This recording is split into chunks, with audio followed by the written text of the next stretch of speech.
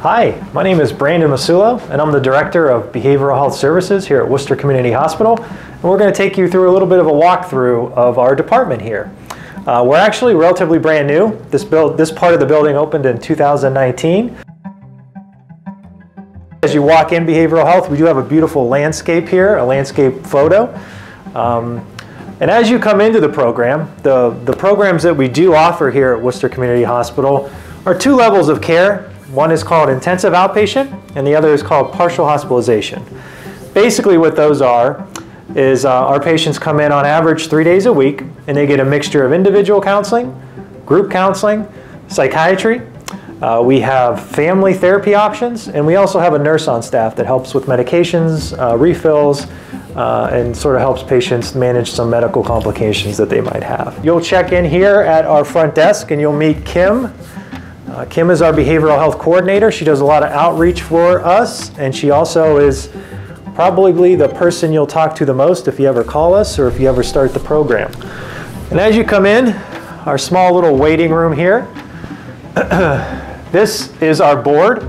So when we have patients who complete our program, both our intensive outpatient and our aftercare program, they put a nice little quote here on the board, sort of something for us to remember them by, and also inspiration for those people who are just coming into the program. As you move further, this is what we call our community room. With COVID regulations, we've actually changed this into more of a group room. So every patient gets their own table, they're 6 feet apart. We do a majority of our group counseling in this room, and I'll show you a couple more back there.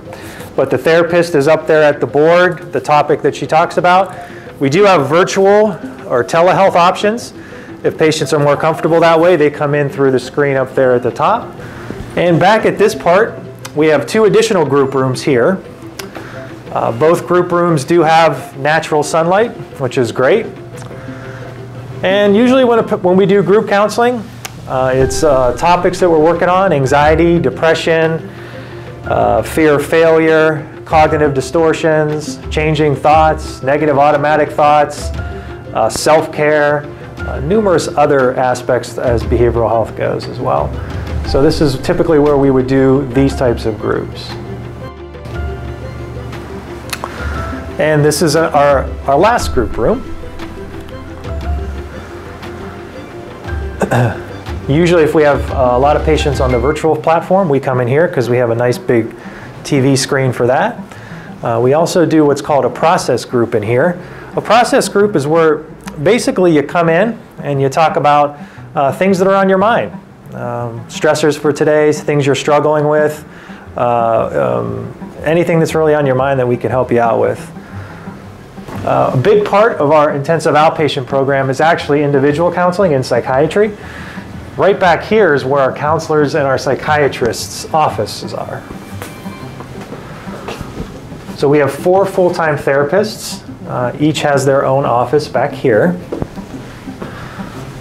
And I'll show you a couple of the offices. This is my office. So obviously we do have individual and family counseling in this environment. Also, if you're going to start the program, chances are you'll do an intake with me. So this is a place where we'll meet and talk about a little bit about the program, the services. A lot of people have insurance questions too, so we can get those answered as well. So counseling, intakes, family therapy, this is done in this office here. And then we have another office here. This is Rachel's office. She's one of our full-time therapists. Also, she does individual counseling, group counseling, intake assessments into the program, which is your first meeting with us. And then back here, this office is where our nurse, Amber, does all of her evaluations. So you do get a nursing assessment when you're in the program. Basically a nice review of your medical issues. Our nurse is very helpful with medication refills and helping our physician treat some of the medical issues that sometimes come along with depression, anxiety, bipolar, and all types of mental illness. And then last but not least, this is where our psychiatrist's office is. Our psychiatrist is Dr. Sharon DeLoro. She's been with us for a little over 3 years now. So this is where patients will meet with her, do a psychiatric evaluation. She can do medication management, She is a board-certified psychiatrist who's been practicing psychiatry for a number of years. And this is her office. And then you are right back out to where we started.